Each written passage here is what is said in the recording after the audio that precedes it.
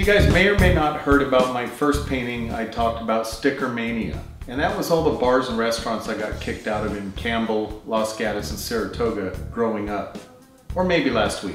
This is Stickermania 2. This is on Capitola and Santa Cruz. Everyone's been to the Shadowbrook.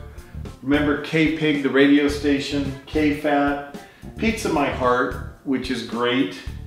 Of course, Operation Surf, which does a great service for wounded veterans.